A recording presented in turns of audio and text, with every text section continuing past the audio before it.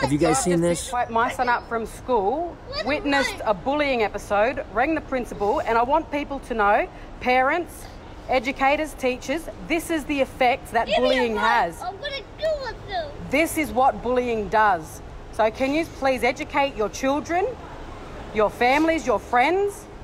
Because all it takes is for one more instant and you wonder why kids are killing themselves. So this mom has a son who's 9 years old, who's struggling because he's being picked on for his dwarfism. He wants to kill himself, or he wants to kill others. Look at that. You don't even do anything. Everything's good. Coming to tell me shit in the class.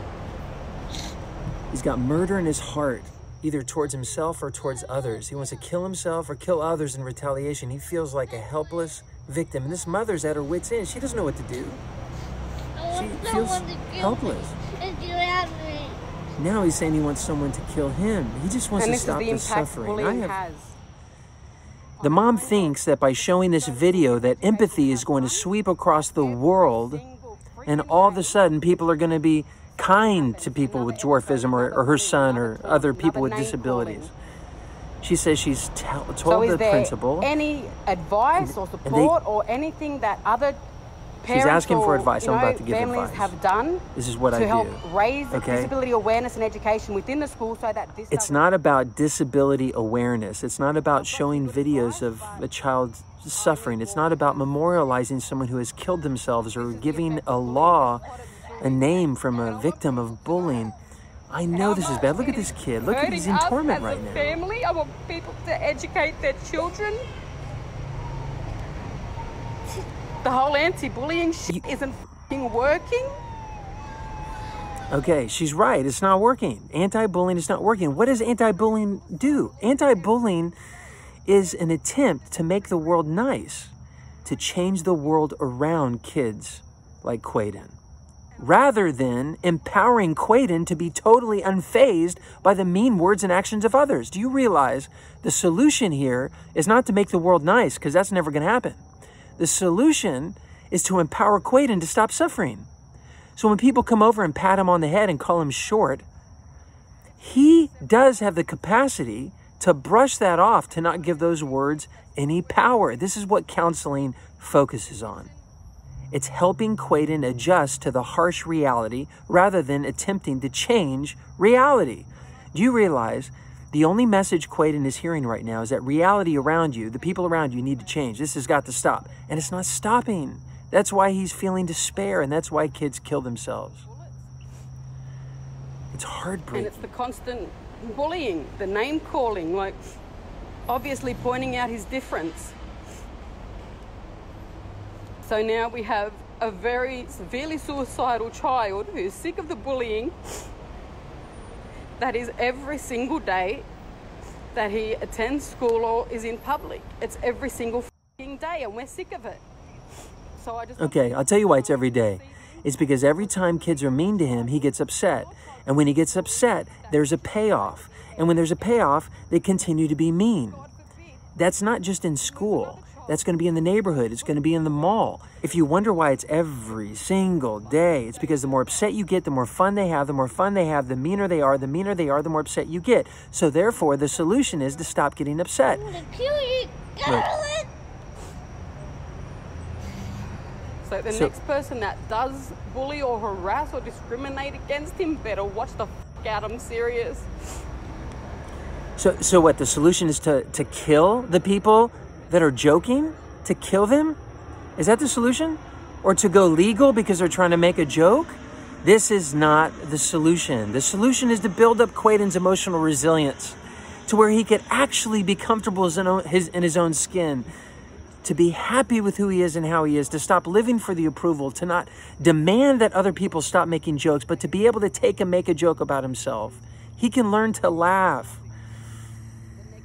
He can learn to actually be proud of who he is, to understand that there are funny things about him, that it is different.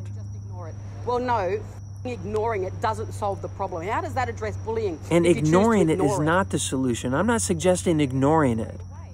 exactly what I'm doing now. Every time it happens, I'll be doing a live video so that people know. Poor so thing. hopefully we can make some changes so that this doesn't happen to another family, and hopefully we don't lose another young innocent life to bullying. If you want to keep Quaden alive, there's only one solution. I'll tell you what the solution's not. If you tell Quaden that the solution to his problem is that people are going to start being nice because all the government officials are going to enforce it, that is no solution for him. You're setting him up for a certain failure. And then he's going to realize that your promises are broken and it's not sustainable, and therefore you're going to increase his chance for ending his life. The only solution for Quaden is to learn to be happy with who he is and how he is, to embrace his disability, to embrace his dwarfism, to be able to have a response to those who make a joke about him, to help him learn to laugh, to help change his belief system. Don't you realize Mental Health 101? It's not what people say to you that disturbs you emotionally. It's what you think about what they say.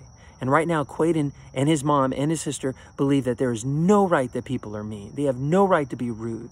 They have no right to be jerks. They have no right to point out the disability. And because they have rigid, demanding beliefs, they have disturbances. We need to change those beliefs. Change them to say, you know what? People are going to be rude. People are not going to understand. They're going to be ignorant, and they're going to make fun of their son's dwarfism. So what do? You don't demand that people don't make fun of it. You embrace it. You want to make fun of me? That's fine. I'd like you to not, but if you're going to, I understand. I can make and take a joke about myself. Emotional resilience is the only solution because it's the only empowering solution for this kid. Quaden, or Quaden's mom, if you're listening to me, I personally want to help you, Quaden. I can help you be so emotionally strong, so mentally tough, so secure in who you are and how you are, that you're actually going to hope people make a joke about you.